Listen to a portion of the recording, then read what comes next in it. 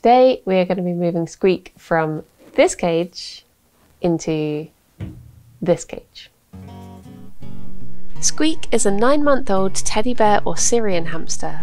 Syrian hamsters need a minimum cage size of 80 by 50 centimeters unbroken floor space, but female Syrians are notoriously hard to please, and even with her current cage size of 100 by 54 centimeters, Squeak has been bar biting.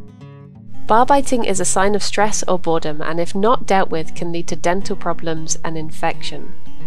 We tried different methods of preventing this behaviour, including different boredom breakers and covering the bars, but once bar biting has become habit, it is hard to break, so we decided to upgrade her to a glass tank.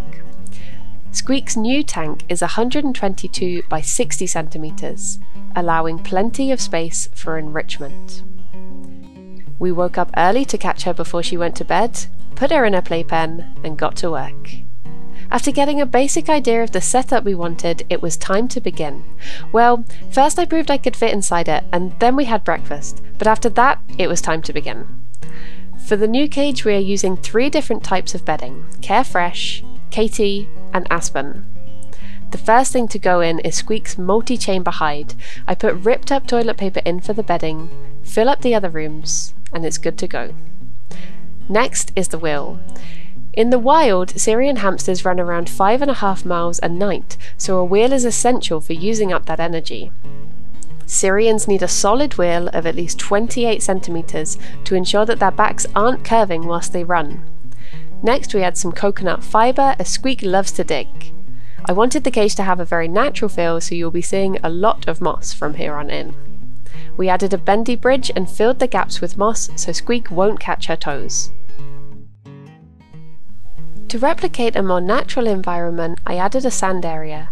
This will help to keep Squeak clean and wear down her claws. I opted for reptile sand after checking it had no calcium. I added a natural branch to encourage climbing and chewing, and then finished off the area with a little bit more moss. Then it was time to begin building up the bedding. Hamsters need at least 6 inches of bedding. Mixing beddings together will mean that any burrows are more likely to hold. I added some starter tunnels to encourage burrowing, and some of the bedding from Squeak's old cage for a familiar smell. It is important to check which types of bedding you use, as some wood shavings can cause respiratory problems. Next, I added an raised platform with a hemp mat for Squeak's water to keep it out of the bedding. I put a granite tile under the water to naturally wear down Squeak's claws.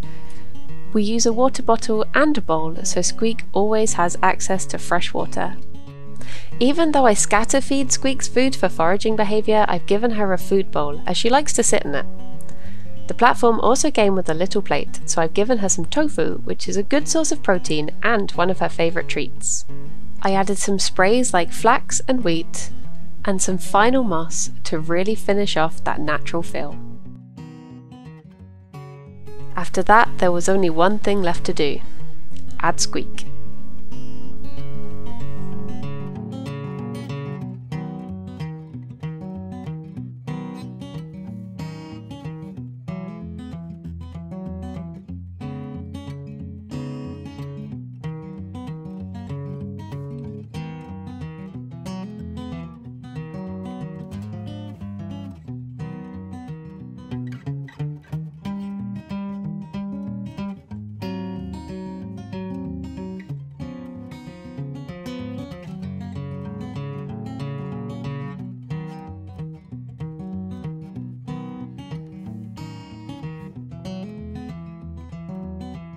So there you have it, one new cage and one very happy hamster.